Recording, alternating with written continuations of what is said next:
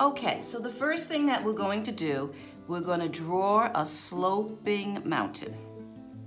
Okay, I'm going to draw out 3 trees. When you are painting or drawing, it's always best to use an odd number. So 3 is what I'm choosing. And I'm going to just sketch it out. Can you see that it went through the mountain? I'm going to erase that mountain line so that the tree is actually in front of the mountain. I'm going to put another tree here. My strokes are very loose. They're actually just guidelines of where I want to paint. And I'm going to put a little tree here. They can be all different sizes. As you know, in the forest, some trees grow faster and bigger than others. Okay, and some might be older than others too. Okay, so there's my trees. So what I like to do first is my background, or what I call the negative space, and that's going to be the sky. I am going to prepare blue and a nice rose for my sky. So it's a beautiful winter sky. And how I prepare that, I'm going to put 10 drops of clean water, and I'm pushing my brush against the side of the cup so that the water falls right in. And I'm going to make 2 puddles about that size.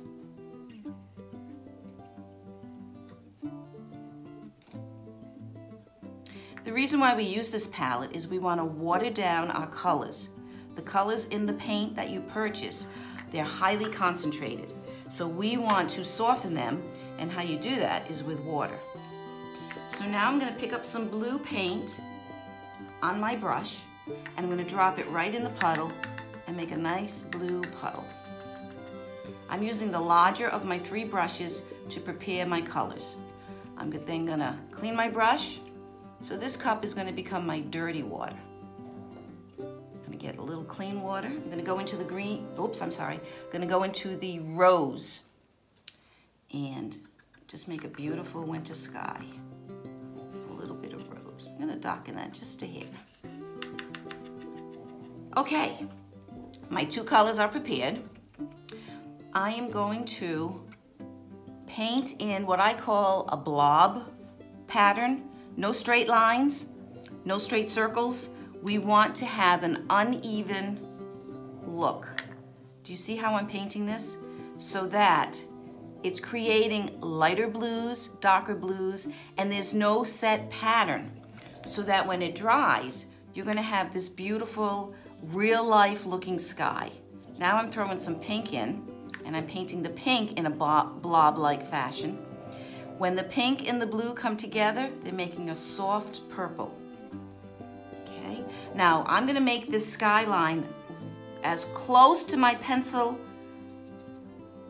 as possible, but I don't want to paint over my pencil. Anytime you draw what you're going to paint first, if you do not paint over the lines, you can erase those pencil lines as if they were never there. So I'm making a mountain a little bigger than it was before because I'm having less sky, okay? I don't have to take my painting to the very end of my paper. Just gonna throw in a little more blue. You see how I'm blobbing it? No straight lines. My brush dances on my paper. I might even want to have a little darker blue here at the top for a nice contrast. You don't want to make a boring painting, you want to make an exciting painting. Okay, there's my sky. Now, you cannot paint this tree that's very close to the sky while the sky is still wet. What will happen is the blue from the sky will bleed into the green from the tree. And the green from the tree may bleed into your sky, and you won't have a separation. So what you need to do is to let this dry before you do any tree work, okay? However, we do have some snow space here that we can work on. And I want to show you this picture again. I have a shadow behind each tree. And I have a little shadow here in the snow to indicate that the snow has little slopes in it, okay? And we're gonna do that making a gray paint, okay?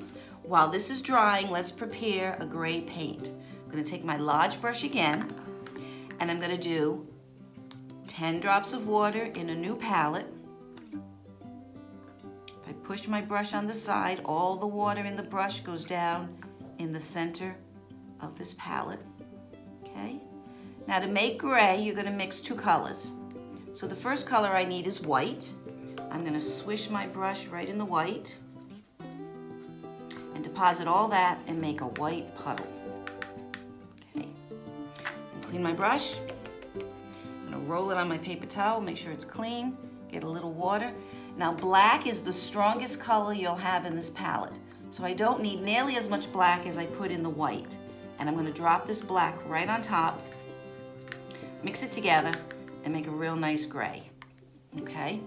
While our sky is still drying, we can put some shadow at the base of the tree. Watch me, no straight lines, but I'm going to follow where the tree is at the ground from one end here, as if the sun is coming this way, and the other end here. Now if I want to lighten my gray as it comes away from and the top of the tree, add a little water and let it just soften to almost the white of the paper. Okay? I'm going to do the same thing here, and I'm going to follow the same shadow lines here as though the sun is hitting all three trees in the same spot. Okay, so here it's darkest at the base of the tree. I'm going to put a little water here and lighten that gray so that it's kind of lightening as the tree gets smaller. And my last tree, put some shadow at the base. Okay, nice and blob-like, no straight lines. Get a little clean water and let it follow it. Oh, there's a little paint there. Let's see if we can pick that up. Get rid of that. Okay, so I now have 3 shadows on 3 trees. But what I also want to do is put some shadow right in the snow. And again, blobs, no straight lines. We're going to blob a little to make it look like the snow has bumps in it. Because up on the mountain there's a little bit of a wind, and that soft snow kind of rolls around. Okay.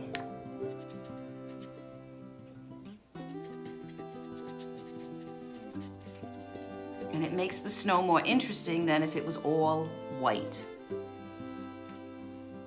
Okay, now we still need to let this blue-pink sky dry. Now we need to let the gray shadowing dry. This is where you have to put all your brushes down and you have to relax for a few minutes. You don't want to rush your painting because that will just cause a mess. Colors will bleed together that you had no intention of letting them bleed together.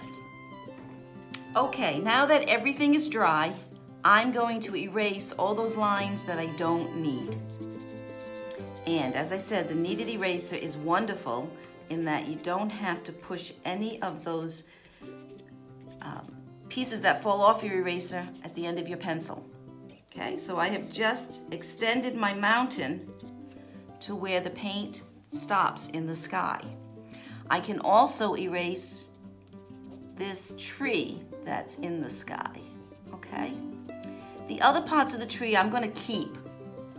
Right now we're going to paint our trees.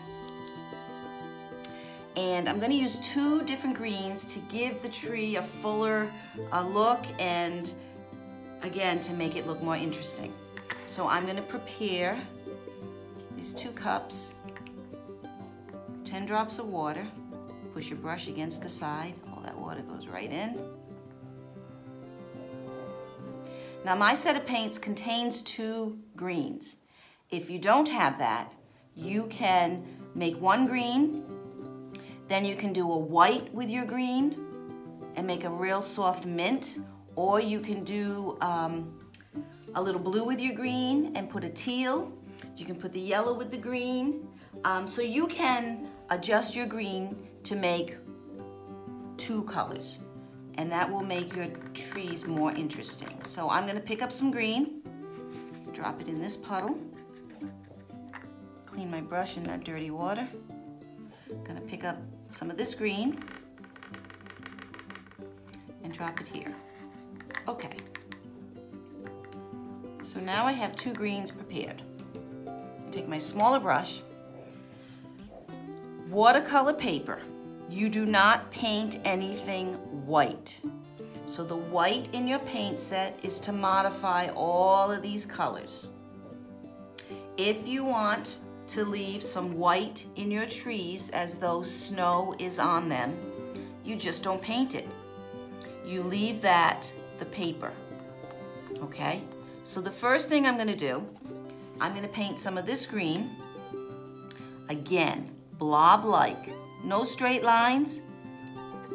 Dance it all around. This is my first green.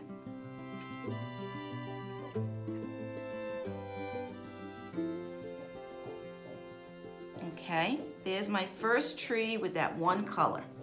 I'm gonna come over here and do the same thing, dance this brush around. Notice the white that I left. Okay, we're gonna put some snow in these trees. Okay, I'm gonna come up and do this top one. Now I can come right up to my blue and put that green right there. Leave some white for snow. Fill that tree in nice. There we go, some healthy looking trees up on the mountain.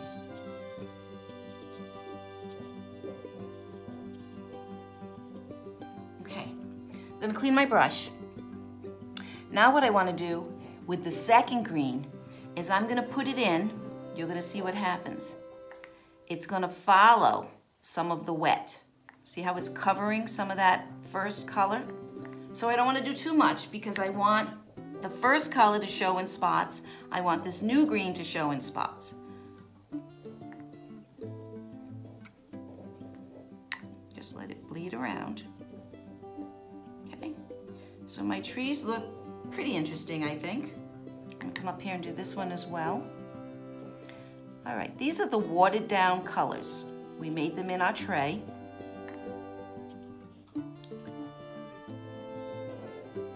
Okay, this needs to dry a little bit. Then the last thing I'm going to do is throw on a darker color on the shadowed side of the trees, okay? As though the sun is coming this way and it's brightening the left side of each tree, and then the shadow side has the darker colors in it, so that the whole picture is in sync. Okay, it's complementing each other. It's in sync with the sun this way, darker, and the shadow. Okay, so let's darken up this color and come back here and just add in blobs, of course. We don't want any straight lines. We want it to be interesting trees. And it's going to be the darkest here on the ground. It's going to meet the shadow. Okay. And there we go.